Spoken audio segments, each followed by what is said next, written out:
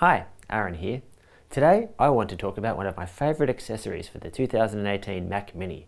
Now, I was looking for a USB hub for a long time, but none of them really looked very good sitting loosely on top of my Mac Mini, until I found the Satechi USB-C stand and hub. Now, I've had this thing for months now, so I'm not going to do an unboxing. If you want to see the box, here it is. Here's what's inside it. The hub is packaged in here.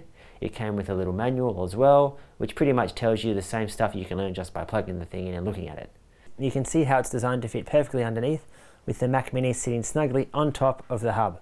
The colours don't match exactly to the space grey of the Mac Mini, but you'd have to be super anal to care about that sort of thing anyway. As you can see, the hub is powered by a single Thunderbolt 3 cable. The hub itself brings the 3.5mm headphone jack around to the front. It also gives us a full-size SD card slot and a micro SD card slot, as well as 3 USB Type-A slots and 1 single USB-C slot. Lifting off the Mac, we can see the hub has vents on the side here, which also coincide with vents on the bottom of the hub and help dispel all that hot air.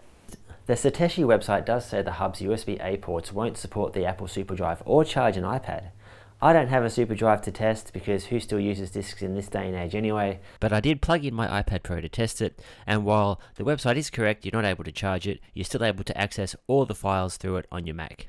Their website also says that the USB-C data port doesn't support charging, but I don't have any USB-C cables lying around, so I wasn't able to test that. Both USB-A and C ports have a maximum speed of 5 megabytes per second, which is pretty standard for USB hubs.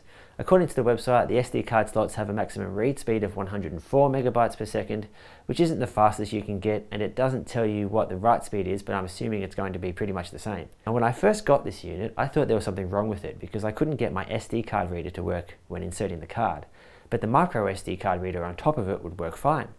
That was until I realized you have to insert the SD card with the little copper elements facing upwards, so essentially upside down. Would have been great if you'd had mentioned this in the little manual the unit comes with, Satechi. Well, that's it. That's all there is to say about it. Feel free to leave me a comment down below if you have any questions or feel like I've left anything out. If you liked the video, subscribe, like, and all that other stuff. If you didn't, then don't. And as always, thanks for watching.